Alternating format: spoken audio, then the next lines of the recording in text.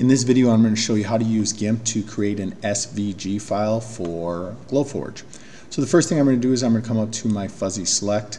Again, the threshold here depends on what the logo is. If it's a different gradient, you're going to choose a higher threshold. If it's a lower gradient or one color, you can choose a lower one. This one's going to be quite simple because it's all in white.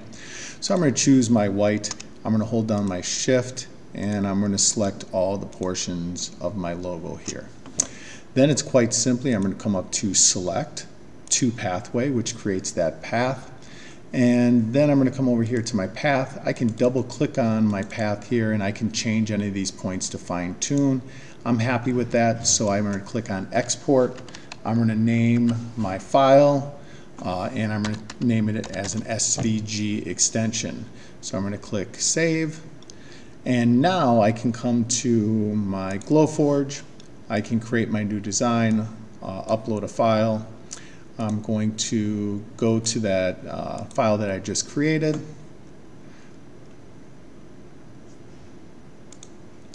Now that my file is in, I can see I have that SVG path. And if I come up here, that allows me to cut, score, or engrave.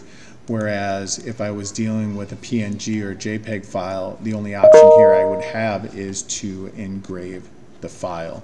So it's a quick, easy way you can create your paths in GIMP for your Glowforge.